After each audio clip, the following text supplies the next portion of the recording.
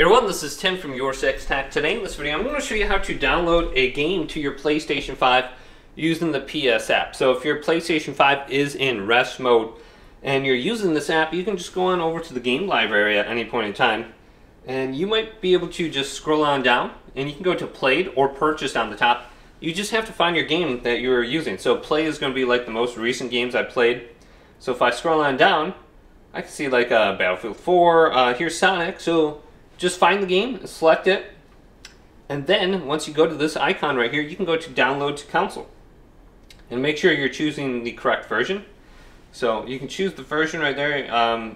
Either we'll say PS4 or PS5, and then you can go to the console. The paired console is right there, and then you can go to Download to Console.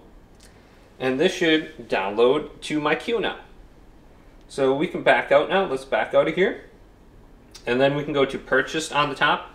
So this will be every game that we ever bought on our PlayStation 5.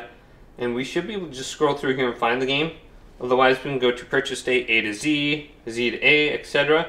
Otherwise, this little search icon, we should be able to find the game under here. Let's type in Dragon Ball or something like that. See if that pops up. I just saw that on the home screen there. And if we own the game, we should be able to just download it. So it looks like it's just giving me games I have to buy. I don't think I own any of those. Let's try Call of Duty.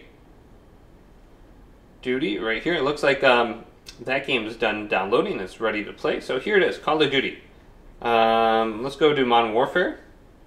I'm not going to download this, but once you get the game, store up. And this looks like it's beta. So let's see if I can go to a different version. Open beta, and here's Modern Warfare. Let's go to the standard edition. That's the one I bought.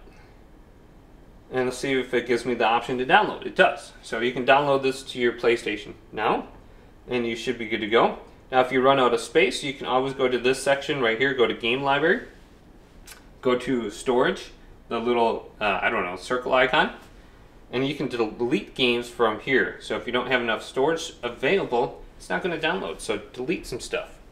But hopefully this video did indeed help you out. If it did, leave it a big thumbs up. And subscribe to my channel down below for more tech videos coming up next on Your Tech.